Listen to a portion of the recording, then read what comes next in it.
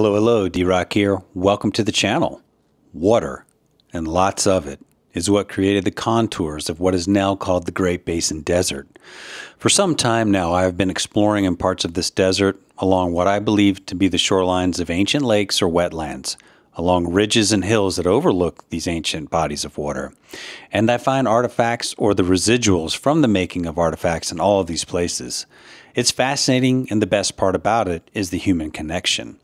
What do I mean? Simply this. To come across something that was made by another human that could be hundreds or even thousands of years old, and that object was used to aid in that human's existence. That person had to find that material, had to shape that material, and then had to use that material. Imagine all the events that occurred surrounding the gathering, making, and using of that artifact. It's simply fascinating. And after spending significant time in different parts of this desert, it's clear that people have been here for a very long time. No doubt, people have been living in this desert all the way back to a time when it wasn't a desert. So join me as I head out to discover what once was.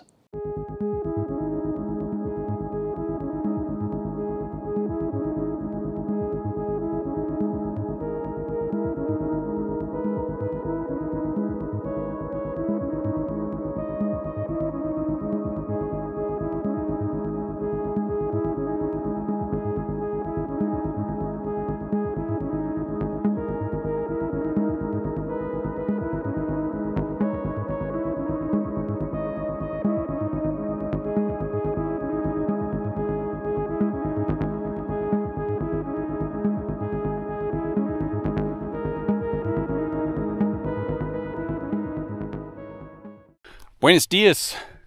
Well, I'm in a new area, and I'm kind of in the, I'm in the Great Basin Desert, but this area, I was doing a motorcycle trip recently, and I passed through this area, and I just caught it out of the corner of my eye, and from above, really, you can tell that this is just a long, winding stretch that was cut by water, and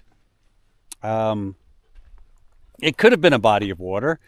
It could have been a lake run through here. I don't know. Lots of things. I always talk about this while I'm out here because I find these places. I check it out on Google Earth, and it's just, I mean, it's obvious it was made by water at one point a very long time ago. Now, of course, it's dried up, but that's how it is. So, to the east, I did multiple videos of an area where there's just so much lithic material everywhere in every direction for literally miles. And I've come further west, and I wanted to see if I would encounter the same thing, because I'm kind of in the same type of situation where I'm at the bottom here of a ravine, I guess.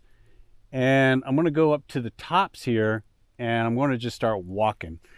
And it looks like this area's been logged pretty good. I don't know how recently, but it does get to a wooded area. But this is good. This is going to allow me to have a look at the ground. And you know the story as I walk along, and hopefully I come across anything interesting, something interesting, but I'm going to keep my expectations low as usual, just so I don't get disappointed. All right, so you can now get a better idea of what I'm talking about. The truck's right down here. And it just goes on. This was obviously made by water at some point, and it's deep. It's really deep. It's pretty wide too, and it just extends probably for a mile or so.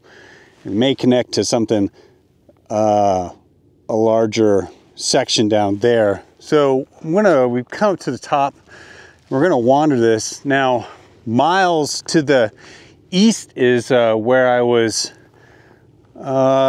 making multiple videos, excuse me, of an area that was, I believe, it was definitely a place where obsidian was readily available. I was pointing out all the obsidian nodules, and there was just lots of evidence of lots of people, probably over thousands of years, that would come to that area, produce tools, and those tools made their way out here and were traded probably to the east, to the west, to the north, and to the south for whatever purposes. But there's so much lithic material out there that the area was probably occupied and in use for you name it, forever, because of the availability of the obsidian.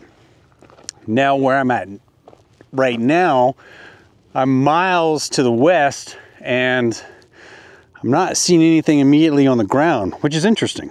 That's very interesting, because over on the eastern side, I was on top of lithic material immediately. Wherever I parked, wherever I walked, I'm not seeing anything right now. So this is interesting. So hopefully today, while we wander up at the top here, people would have been in the higher, for lack of a better word, higher elevation. That way they could see things. They could watch animals. There's the train in the distance. So you can hear it probably. It's the tracks. Yeah. Hopefully we actually come across some artifacts, because all those tools they produced, whether they were knives, spear points, scrapers, darts, all that stuff, well, they used it. So maybe I'll come across some of those artifacts out here today, or maybe I'll come across nothing. You never really know.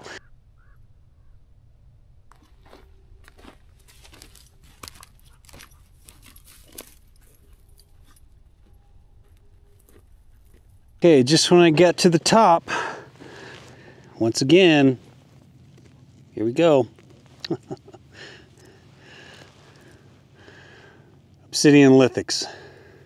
For a second there, I wasn't finding any obsidian. I was like, wow, this is great, because I'm so used to just finding out here wherever I stop and pull over, just obsidian lithics everywhere. And I was kind of like thinking that I wouldn't come across any so quickly today, but I was wrong. It's they're everywhere once again. So is that? Oh, I thought that was a piece of pottery. No, I never find pottery out here. Well, I'm correct already. So there's stuff up at the very top here. As you can see, they would have had good views. So people were hanging at the top, overlooking what might have been, as I've mentioned so many times before now, out here on the edges here of a body of water at some point in time. Yeah, there's flaked obsidian all over the place. Oh, and I just found a point. Oh no, we got to go in for a close-up. Okay, I just came across a point here. Oh no, just on the surface. Wow, man, look at that. Fractured, of course, but at least I found the point. Wow, check that out. The sun's maybe a little difficult to see. It's kind of the angle of it's creating shadows, so it's hard to see. So here's the train in the distance. Look at that. Look at the detail there. Wow.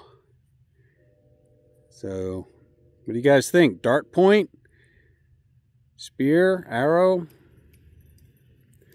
Interesting. Man, the day's already started awesome. So there we have it. This is good. This is a good sign. Look at that. Yeah. Oh, great. So more than likely, any artifacts I come across today are going to be obsidian, just because I'm that close to, or I'm right on top of where obsidian would have been gathered and processed. But you never know, I might come across something from chert,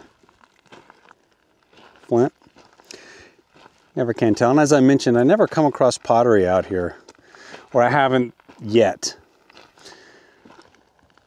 I presumed that obsidian tools might have been traded for pottery to the south, but I could be wrong. So until I do find some pottery out in this particular area, I'll just have to think about it.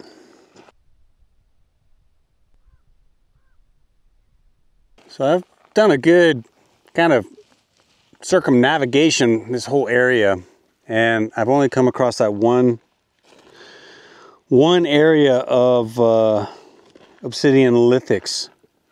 So someone sat right there in that specific spot and napped a point, and that point I found might have been the result of that, all that lithic material. That's kind of interesting. Maybe not, but I haven't come across any more. This is really interesting because, as I mentioned earlier, a few miles to the east is just where there's plenty of obsidian, and then there's just nothing here. So that explains some things. Over there, where I was pulling up obsidian nodules, I mean, think about that. You just pull up a nodule and you're on your way, and you've got the means to make a tool wherever you end up. It's kind of convenient, you know. You just take a knee or take a seat and nap out a point and you're in business. Or you could sit there with lots of other people and make your tools there. I just wonder, in that area, if it was protected, if it was owned, if it was occupied, because there's just piles and piles and piles and piles and piles of debris that would have accumulated over years and years and years and centuries and centuries. So, oh well, speak of the devil, here we go. Here's an obsidian flake. Yeah, this is such a fascinating area. Huh. I wonder if it was controlled, you know, fought over. It's a resource. This is interesting. So I've got some different materials here, all lithic, napped. Look at that. Right there, I've got obsidian, then chert. That looks like maybe quartz. I'm not sure, but this has all been worked or flaked off of something, coarse stone. That's interesting. Yeah, I keep getting into more lithics, so scattered about right on the edge here at the high point. Still finding obsidian lithics sporadically as I meander along the edge of this rise. Huh.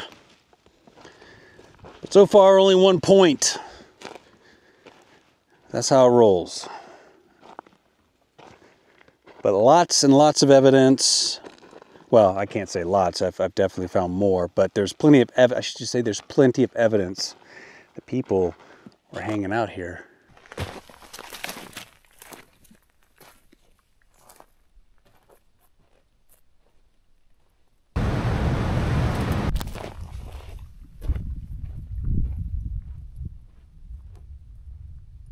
All right, I've come back to the east a little bit. I've changed positions and wandering around. The morning was kind of uneventful. I found some spots, found a point, but I really didn't get into any thick concentrations of lithic material. However, I did find enough to obviously show that there were people in the area, of course. So definitely a successful morning. So I thought I'd spend a couple more hours at a different location, just wander around. So I came back east a little bit, and yeah, that's the plan. So it's already getting really hot. We're just gonna go up in the hills here and kind of wander here for a bit, maybe an hour or two before it gets really cooking, and then we'll hit the road. But, you know, see if we can come across anything else. Whoa, we just got a nice piece of obsidian right here. Just on the surface. Well, I'd say that's definitely been worked. Maybe not finished there. I don't know. Pretty cool though. Yeah. might be back in the action here.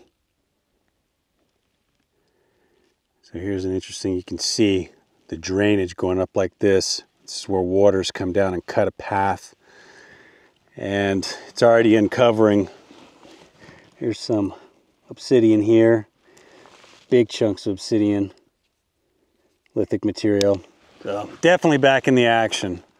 So I've come up and down and then up again. And now I'm at this nice flat spot right here. And boom, in it. You can see, well, maybe it's pretty bright with the sun directly overhead, but all these black specks, it's just everywhere. The ground is covered with obsidian lithics. So this would have been a good spot, nice level spot. It's not just obsidian here, I'm seeing some chert as well. But it's literally covered. And of course the camera's not gonna really pick it up as well, but if I get close, you can just see all the black. That's just layers of flaked obsidian where people sat right here, made their tools. It's just, the whole place is covered. Will I find a decent artifact here? Probably not. This is all, essentially what this is like a trash heap. So I'm gonna walk around the area kind of slow, and I wanna point something else out. You see these tracks right here? That's cows. So cows, like I mentioned earlier, free range, they go back and forth, they're all over the place. So they snap and break artifacts all the time because things get uncovered, but I just want to point that out. So once they're broken and shattered, they're lost for time. And yeah, this would have been a good area. Level, yeah, that's why there's so much stuff here. It's a good place to sit and work on tools versus up higher up where it's just rocky and uncomfortable. This is a nice spot. So, you know, that's where I would have sat and hung out. But yeah, if you can get a look now with the sun, everything that's black is lithic material. It's just everywhere. So I'll take a minute, walk this area for a bit, have a look. Maybe we'll come across something, maybe not, but it's getting hot. It's probably almost 90 degrees now, and we might need to wrap it up here shortly. So we'll have a look and go from there. Made my way back up to the top of another hill. It's got some good views up here, and the lithic material has gotten a little less prevalent up here. However, I just came across, I don't know, can you see that? Yes, the camera is picking that up. It stands out right there.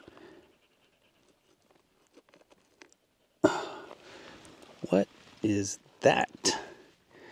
That is a point from a very different material. I'm not exactly sure what that material is. Possibly chert. I mean, it's green. Wow, let's go in for a close-up. All right, here's a close-up of that piece. It's definitely been worked. There's no doubt about that. It's been shaped. Maybe it's a broken point. You can see the top's fractured off and the bottom, but the material is interesting. I'm not exactly sure what the material is, but it definitely sticks out. There's no doubt about that. How interesting. I'd say this is a biface. It's been worked on both sides, a little more on this side, but that's pretty cool. Very interesting. Oh, look at this here. I'll mark this spot for sure. That's unique. I think that's worth the day right there. I think that made my day. Something unique, you know. Anyway, I think I'm gonna wrap it right there. It's getting really hot and too hot probably for the pooch. So we're gonna head back to the truck and get out of here. But another successful day out in the desert. We found some artifacts, not many, but we definitely found lots of evidence of the presence of people. Fantastic. It's fascinating. Anyway, folks, thank you very much for watching. I have lots more content on the way. And if you're new to the channel, please consider subscribing. It is free. It helps the channel tremendously. We want to keep growing. So thanks again. We'll see you next time. D-Rock out. Adios.